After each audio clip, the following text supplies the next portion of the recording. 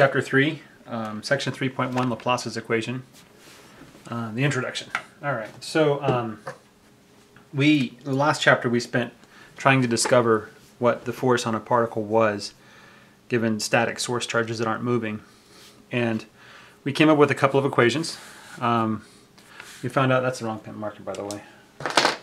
We found out that we could use Coulomb's law to create an electric field, which is 1 over 4 pi epsilon naught, the integral of r hat over r squared of the charge density over all of space.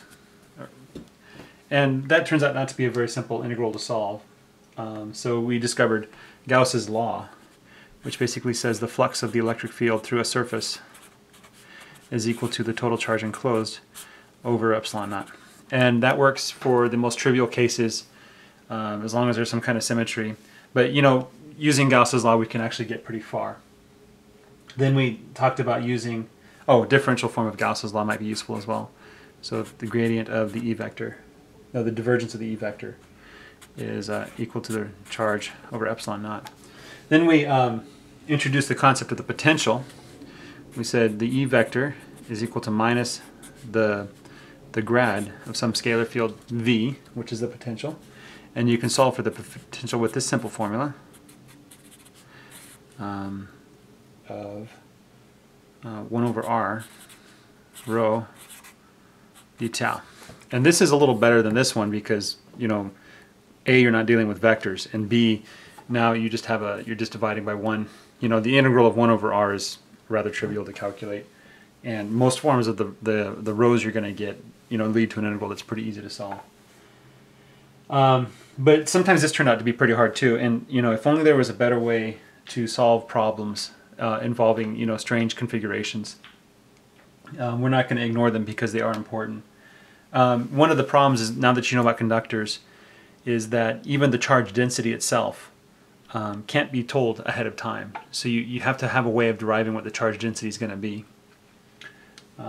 Anyway, so we can use Poisson's equation, Poisson, I don't know how to pronounce it, which basically says the Laplacian of the potential is just equal to negative 1 over epsilon naught times the charge density. And Laplace's equation, which basically says that in certain regions of space there is no charge, and so you can use this equation to solve for it. Now, Laplace's equation isn't useful, well, nothing's useful really, if there's no charge anywhere in the universe, right? In that case, electric field 0 everywhere, the potential is constant. But it is useful when you're interested in a certain part of space and you know what the potential is around it. And we're going to cover more about how this is actually useful.